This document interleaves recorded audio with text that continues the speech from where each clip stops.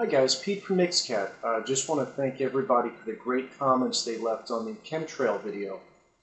Met a lot of interesting people, got a lot of nice information. One in particular, Super Burrito. A lot of great information.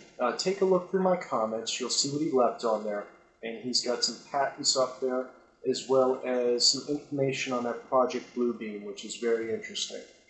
Looked at a lot of videos on Project Bluebeam, but this one thing that he told me to do a Google search on, which was ADA338490, came up with barium being used within chemtrails to be sprayed to project video on. So to do kind of like a holographic image. Pretty interesting. I definitely think we're in the right direction here. But they've been spraying again here. I'm going to put up a couple clips of what I've seen outside a little bit earlier. Curious to know what's going on by you guys. Thanks.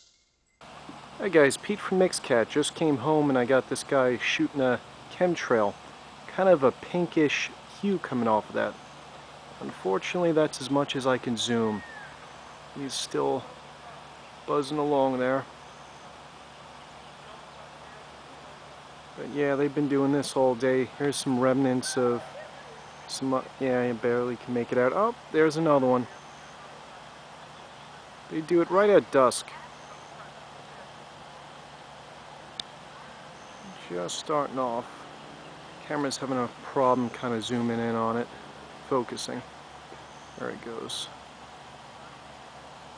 Look back at the other one. Yeah, he's buzzing along good. Oh, that's neat. Actually, this one, you really can't make it out too well.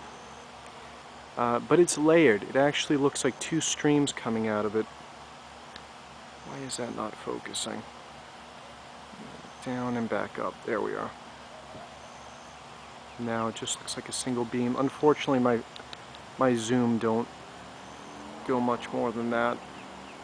Go back to the other guy. He's a little easier to see.